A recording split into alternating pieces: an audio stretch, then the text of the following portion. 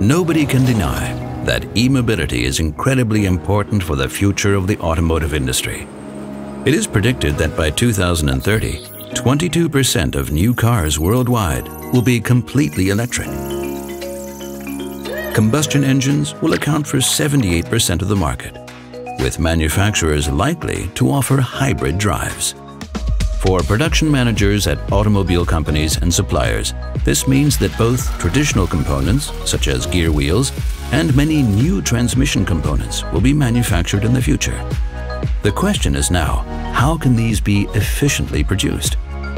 EMAG has developed the VLC 200 GT for the hard machining of these components, a compact vertical turning grinding machine that can be used for the production of a wide variety of components thanks to its flexibly configurable working area.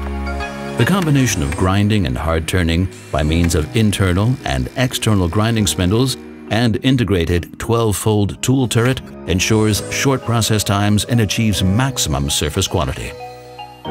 Within the machine, the integrated pickup automation ensures optimum part flow and minimizes idle times. All in all, the VLC 200 GT is an incredibly versatile machine and gives us the ability to display today what modern solutions of tomorrow's drives will look like.